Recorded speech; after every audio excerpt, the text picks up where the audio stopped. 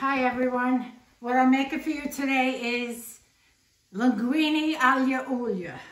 But I have a different take on it. I don't know if anyone else does it, but when I have the pasta ready, I put a little bit of oregano breadcrumbs on it.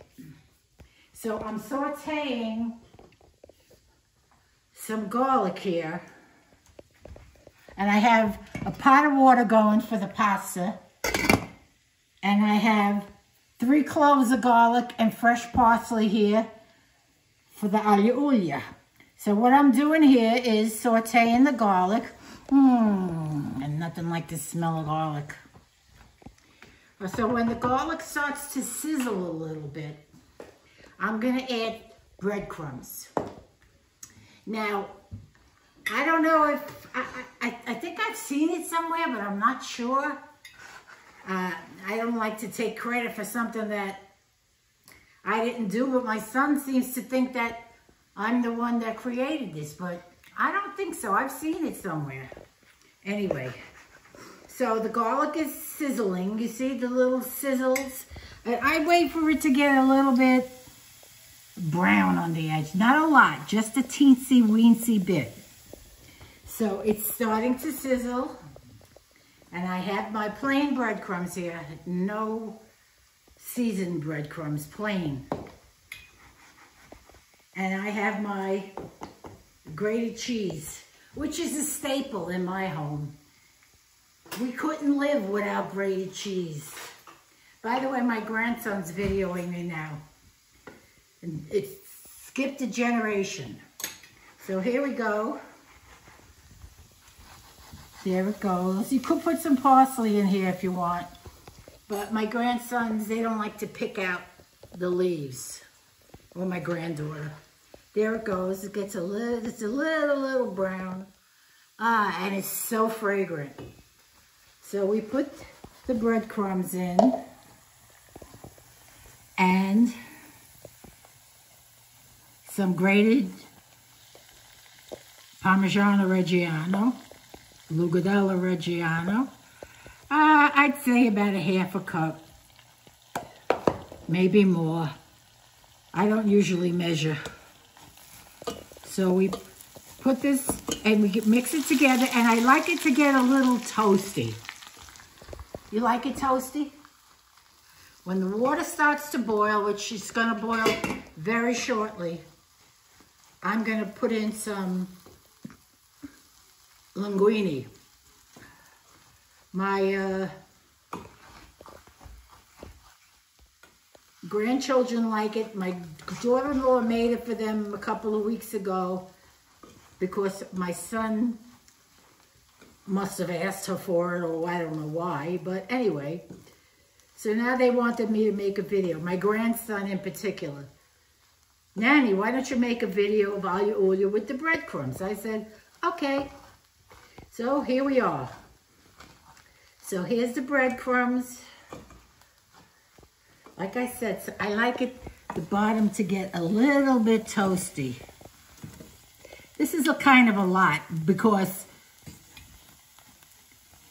it's just going to be for me and my son. But now everybody heard I was making it and they want some. So I made a little extra. Breadcrumbs don't go bad. All right, so I'm putting it here on the side, cooling off. And now, here's the garlic and parsley. I'll be back in a minute when it's ready to go. I'm throwing a pound and a half, because there's like 5 of us. And this takes 7 minutes. I like my pasta al dente, so 7 minutes for linguine. There are other pastas that might take a little longer. And in the meantime, I have the oil and the parsley here. The oil and the parsley. And I have my breadcrumbs here.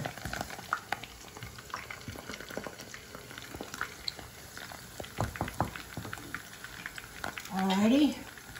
And when the pasta's done, actually, you know, we used to call it macaroni when we were kids.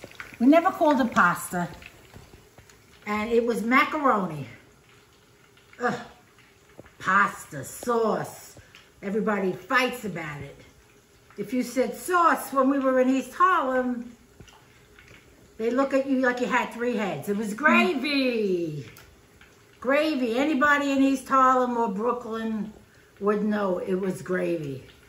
So, when the linguine is ready in about 6 minutes, 7 minutes, I'll be back to show you how I put all this together.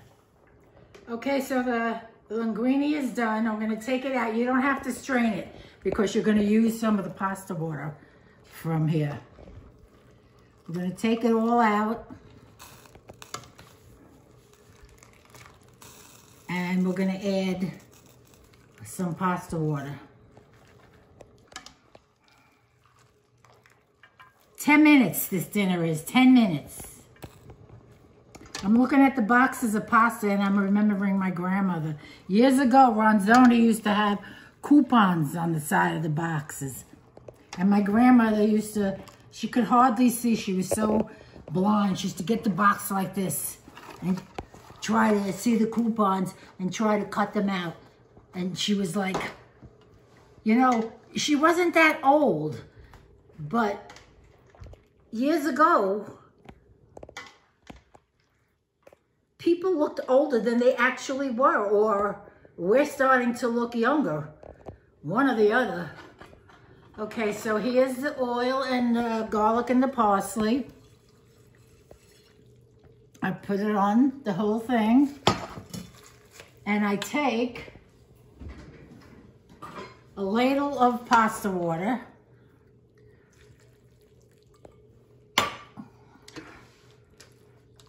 And here you go.